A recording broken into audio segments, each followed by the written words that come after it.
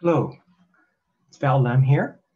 I'm happy to be joining you from Toronto, which is the traditional territory of several First Nations, most recently the Mississaugas of the Credit. And I'm happy to be here, and I'm going to start sharing my screen and go to present mode. So what I'm talking about today is an Asian Canadian in literary and cultural bibliography. So this is an integrating online exhibition that I created, Asian Heritage in Canada. So I'll show you the landing page as it exists today. Looks something like this. And it's an online exhibit that's an integrating resource. So if you've got a cataloging background, you know that just means that it's being updated. So a little bit about how this all came about. So up to 2002, October, I had been working for school board, and I saw a transition coming. So I decided to take some courses in the foundation of web design. So when I started working at Ryerson University in the fall of October 2002, I wanted to be able to implement some of the skills that I had been learning. I thought a web exhibit that ties into Asian Heritage Month would be a great idea. And specifically, I wanted to raise awareness of cultural contributions in fields such as the arts, literature, history, and because it's a tie-in to Asian Heritage Month, I would include some information about events and organizations. And also, since I was going to have this hosted at Ryerson University and have some staff there helping me, I wanted to emphasize Ryerson University library resources as well. So we had a very modest launch in May of 2003. I used the Wayback Machine to get an idea of what it looked like. Very simple.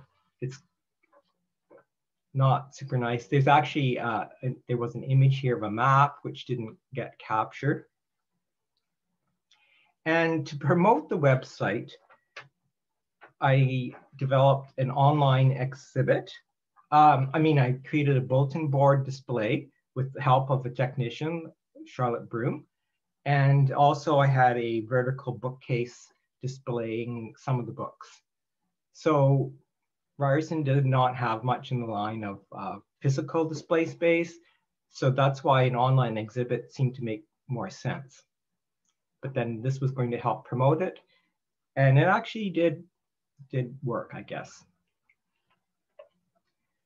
So some of the ideas in the past, what is a literary author? Who is an Asian Canadian writer? It's kind of complicated, as you can imagine, because there's multiple diasporas, identities. Individual people can identify with various backgrounds, but for simplicity's sake, you might want to try to peg someone as one ethnicity. Being literary focused, I wanted to emphasize people who published poetry, fiction, or drama. And initially, I wanted to focus on people who publish works of merit. That is somewhat subjective. So I thought that could be gauged perhaps by thinking of people who'd won awards and other honors. I like the idea of including annotations, but not having the time to read everything and create annotations for everything. I thought maybe a summary or synopsis of the individual works would be a good way to include some of that kind of information. And as a tie into the library, of course, call numbers and catalog links would be very helpful. So we had a very modest beginning. As of June 2003, when I looked at the Wayback Machine page for that month, there were only 47 individual authors identified on the author page, plus a category called anthologies. And later on, I would realize I needed another category, autobiographies and memoirs. However, although I'd identified that many people, I only had 15 individual author pages created. And as an example of ethnicity, only 4 of those people were identified as Chinese Canadians or people with Chinese ethnic ancestry. So here you can see who they were: Wei Sin Choi, novelist; Louis Soleil, who that's a novel as well; Madeline Thien, who initially published some short stories; and Paul Yee, who is primarily known as a children's writer.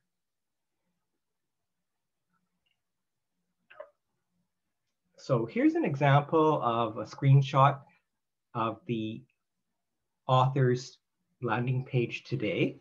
And you'll see that there are hyperlinks to authors' pages. And I'm including on this indexing page names of people who I have not yet created an author page for. So it's a way for me to help keep track of some of the folks that I'm thinking of including. And it's also maybe a signal to people using the site that there's more content coming. So what would you want to see in a brief biography? This is a very personal, hobbyist approach to creating a site.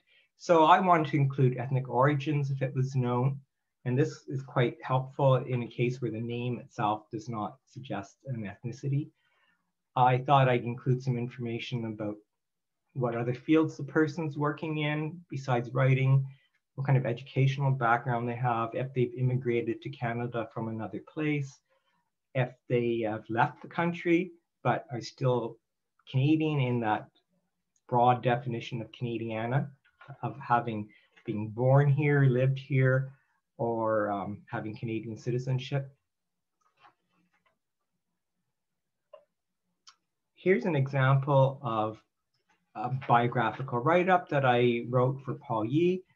There's a photograph. I include photographs when I have them. I can talk about that a little bit more. And one of the problems was, should I cite my sources? We'll talk about that.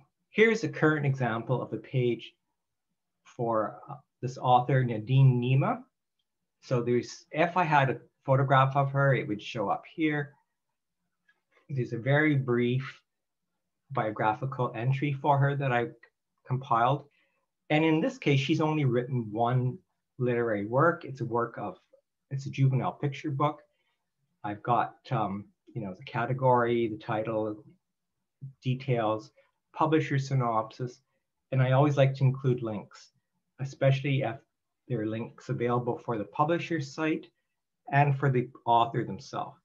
And I find that's useful because people can go to the person's own site, find out pictures of them, and how they portray themselves.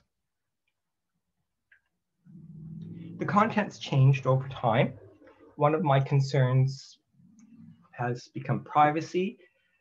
So at one time I was including year of birth information, and I've since removed most of that unless the person has already died. I always try to be accurate and update the information if things are pointed out to me. And in some cases, I'm including some citation information.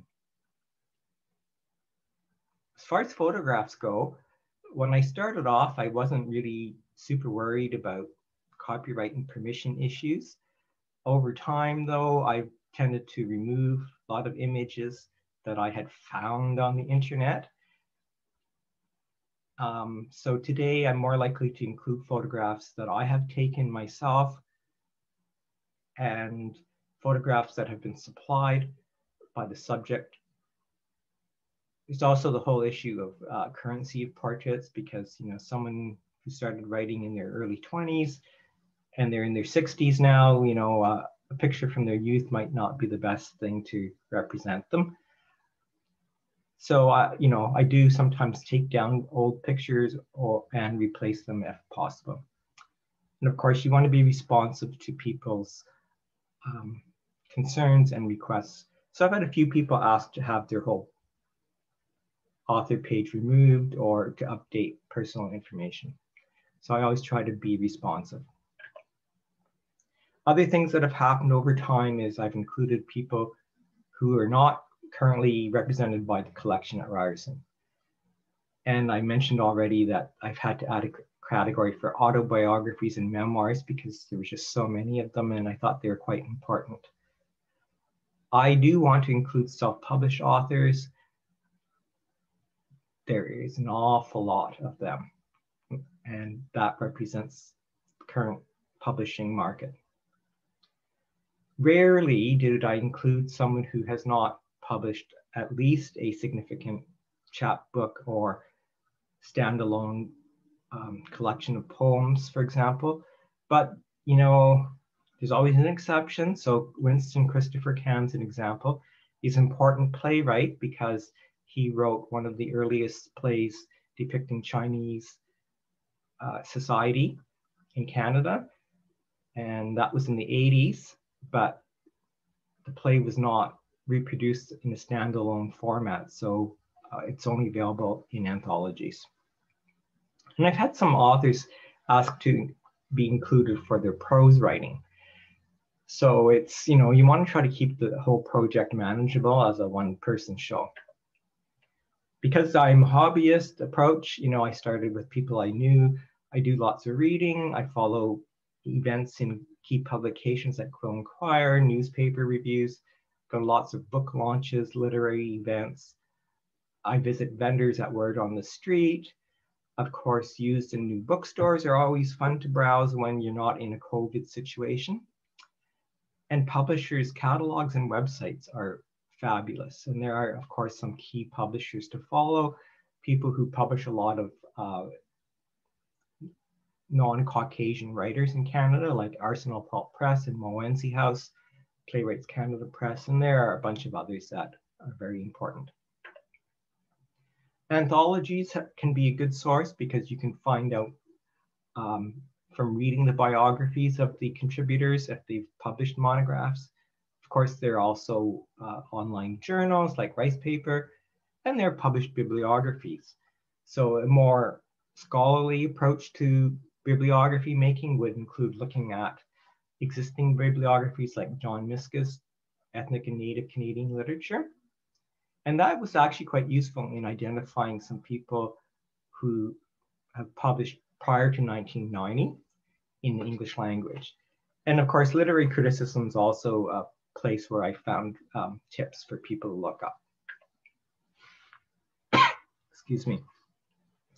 So here's a graph just to show you that currently there's about 540 individual author pages. And I've tried to identify their ethnic origins. And I've got them listed here from Afghan through Chinese, Chinese Caribbean, Hong Konger, here's Indian, but I've broken down Indian even further. So I also have an Indo-Caribbean category, Indo-Pakistani, because some people, that's how they identify. But also related to India, there would be people who identify as Kashmiri. However, I decided, you know, if Census Canada is going to be capturing people's ethnicities, how they describe themselves, maybe I should as well. So therefore, right now, you know, there is maybe only one person identified under Turkey, Turkish, which is back here, but I have several who say they're Kurdish. Anyway, this is just gives you a graphical snapshot of some of the information in the website. I realized, though, that I might need to create a spreadsheet in order to get into more granular analysis of the information. So I could use this kind of tool to filter and sort things by ethnicity, by literary form, by year of first publication, country of birth. One of the problems, of course, is like identifying the ethnic identities, because often they're multiple. So I've always tried to peg one ethnicity as a main or valid grouping identity. So, you know, this might be subject to some change as I reconsider things. For example, I was thinking maybe I should have an Indo-African category, because there's quite a few authors who came out of East Africa. Often they're Ismaili, but not exclusively. And, you know, their ancestral roots are from India, but also via Africa. So I don't know. It's open to debate, and I'll see how things go. So I think I've run out of time. There's the website for the web address, but definitely this information in the spreadsheet can help me look at trends and things like that. And I'm hoping to do some more presentations later. For example, this fall, I'm hoping to give a presentation about Canadian diasporic writers who have come from the Middle East, or maybe even the Middle East and North Africa, although technically North Africa is not part of my original mandate. Anyway, without further ado, I'm going to stop this and we'll chat later.